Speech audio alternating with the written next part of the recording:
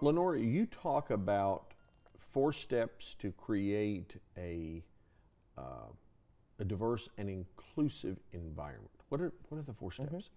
And let's see, I think it's 4 or 5, but anyway, Okay. it's the easy way to remember it is as a mnemonic, be basic. Okay. So B simply stands for breathe. Okay. Now, don't sigh in the person's face. But what happens is when we're interacting with someone different, or somebody says something that might be offensive, or whatever it can, when you start getting that knot in your stomach or behind your neck, wherever it is you carry your tension, that's an emotional indicator that your body's uncomfortable.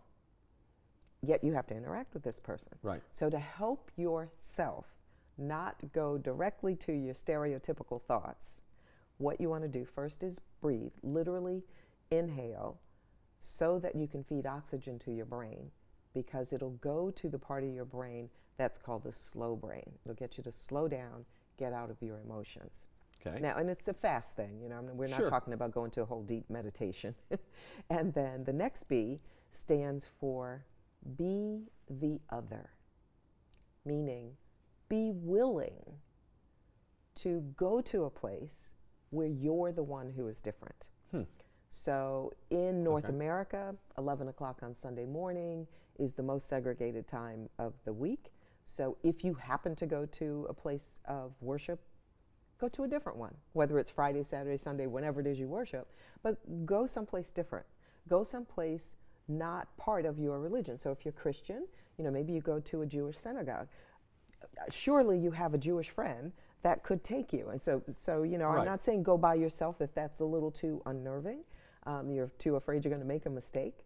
But be willing to go someplace else so that you can explore the ways that that group is different than you. And oh, by the way, you'll be learning about them. Now, I'm not suggesting that it's just religious based. I mean, Sure. you could go to, if you're not Greek, go to a Greek festival, eat some of the food.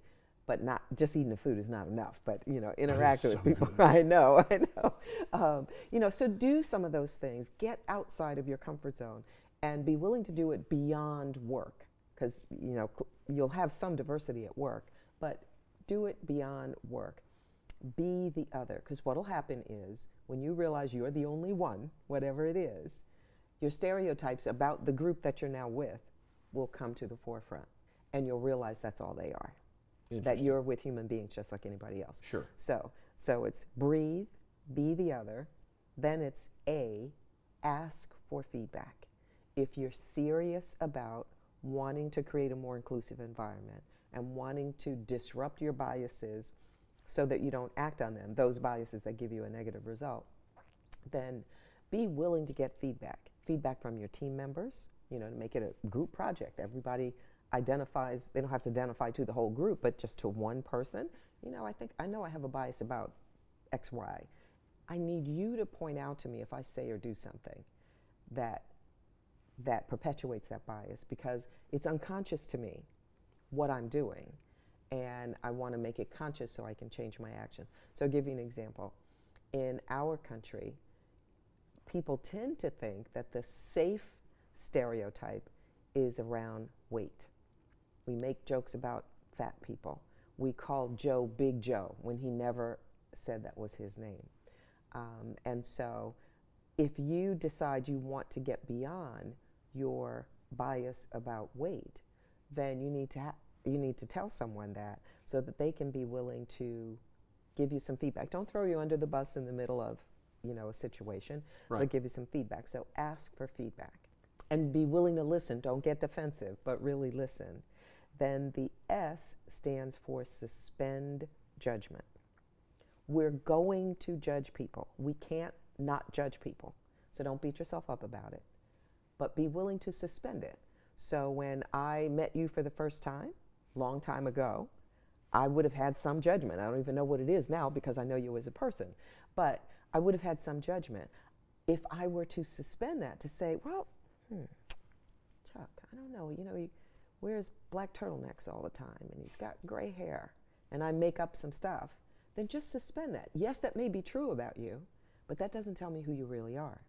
So suspend whatever that judgment is. One example that I use in my keynotes as well as my workshops is I'll have people shake hands with one another. And then I'll say, okay, now I'm going to change the circumstance and I need you to shake hands again. So in the second one, I say, give your partner a dead fish handshake, a really limp handshake. And it's amazing to watch folks. They're like, oh my gosh, I don't even want to touch. They've already shaken hands, right? But now they don't even want to touch each other, which is a very visceral illustration of how much bias we have around what a correct handshake is. And so what I say to folks is, so when you shake somebody's hand who has by your standards, a weak handshake, suspend that judgment. Because your brain goes to, that's not a leader, they're hiding something, they're not confident. You don't know if any of that is true. Suspend it. Be willing to get to know that person, ask them some questions, especially in an interview situation, to see if you're right or not. And what you want to do is work at trying to make yourself wrong.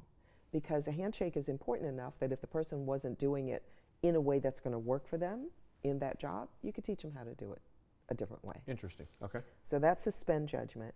Then I is invite others. Invite others. And what that means is you need to think about who's in my space. Who do I tend to hang out with? Because we do tend to hang out with people who are just like us. Sure. Who can I invite in? So whether it's literally inviting some people on your team who are different, knowing they're going to bring a different point of view, which is a good thing, or what I say to folks, especially if there's any holidays coming up, like 4th of July or Thanksgiving or the holidays in December, if you're going to have gatherings at your home, invite some folks you haven't invited before to get to know them. Now, make sure you don't invite just one person. Right. Because everybody will be focused just on that one person. But be willing to expand your universe so that you get to know people different than you, and they get to be comfortable with you as well. And then the C stands for check your ego at the door. This is the hard one, especially the older you are and the higher up you are in the organization, because your decisions got you to where you are. So you're a success having made these past decisions. I'm not saying don't continue to make great decisions, but realize that sometimes your decisions are just based on your own ego, and you want to check that. For example, in almost every organization I work with, they have a favorite university where they recruit new hires. Okay. That university is either the same university the CEO, the president, the VP, whoever the highest person is, it's either the same university that person went to, or they've decided if they're going to hire engineers, for instance, they only can go to Stanford and MIT, when there are many other universities that have excellent programs, but they only go to a certain place. Why? Because my ego says, because I went to University of Michigan, so I'll just put it out there, and when I was in HR, I was director of HR before I started doing all this work, I suspect that I probably put some resumes at the top of the list when I saw that person went to University of Michigan. This is, of course, way before I knew anything about bias, because my assumption is, well, if you went to Michigan, you must be smart just like me. Well, of course. Of course. And the fact of the matter is, if we're really after best talent comes in all kinds of packages. They've had all kinds of backgrounds, and they've gone to many different schools. So be willing to check your ego at the door. Now, for my clients that really take this Be Basic to heart, they spend time talking about each one of those and really diving deep. What are some of the things we currently do that don't support that? And what can we do differently? Sure. And especially, what could we model as leaders differently?